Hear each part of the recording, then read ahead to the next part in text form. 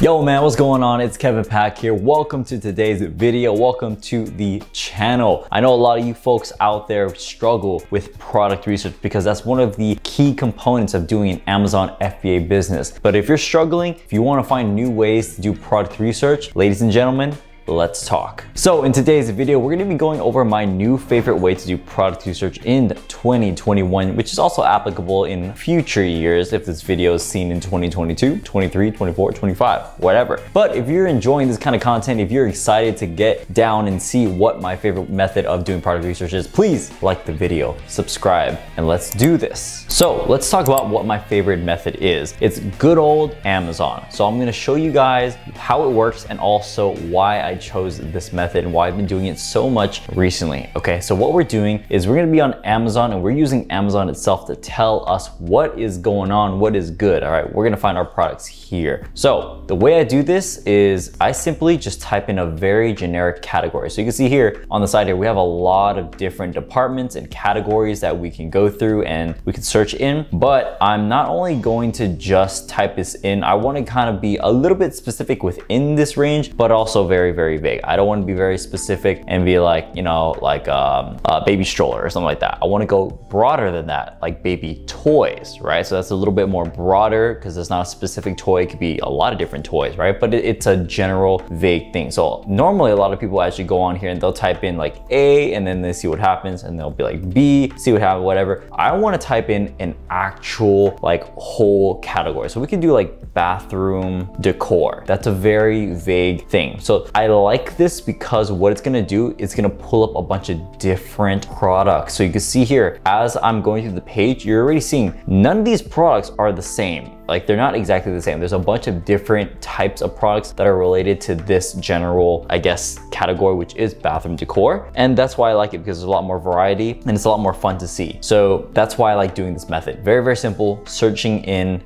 a generic broad category or description of products or type of products, right? So this is what I've been doing a lot. I find a lot of different products and what I look for is I'm looking for products that look very unique and interesting and also have low reviews. So that's kind of tell me how well it's doing in the category, right? So we got some other things here. So we got like funny bathroom decor right here. So I'll put this. It's like wall decor, right? It's a wall sign or something. So I'm gonna go for that. We got toilet paper box with low reviews doing well. Check that out. I'm gonna go for one more good one here. Again, I'm just looking for something with low reviews that looks interesting. Okay, this looks pretty interesting. So I'll take a look at all of these and kind of find the category or the keyword and type it in and analyze it from there. So do farmhouse bathroom wall decor.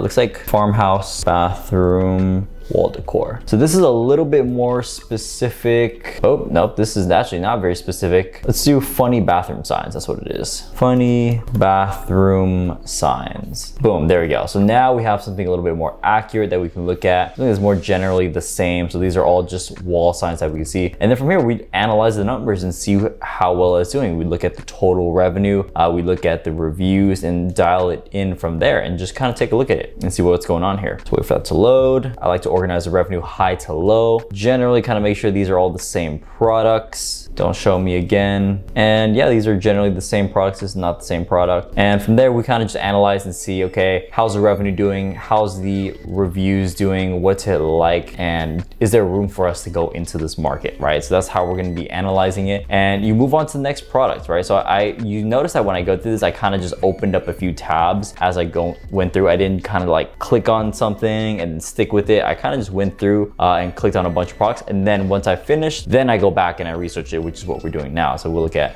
this is a bathroom decor toilet paper hole, bathroom decor toilet box. There we go. A bunch of different toilet box signs here. And again, go through the numbers, see how it's doing, analyze it. And I find this way more fun than doing other products because, or like just going on the web app which is totally fine. It's a good starting point, but this is a way to change things up and really see, okay, is it a good market or not? How many products am I finding? Also, if you guys are wondering what this Chrome extension I'm using, it's called X-Ray from Helium10. If you guys want a discount code to use their applications, a link in the description for you to check that out.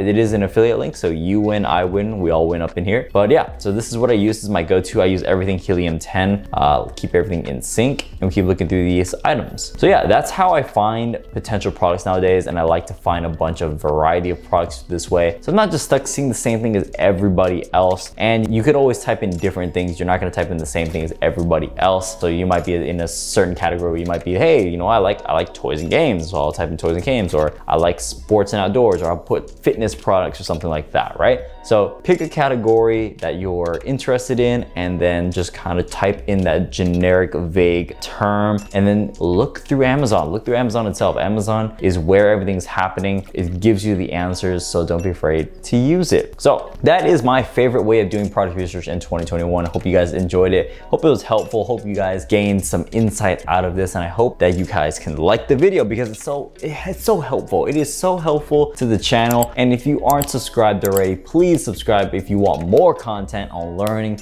about Amazon FBA. And we're gonna make some gains out here.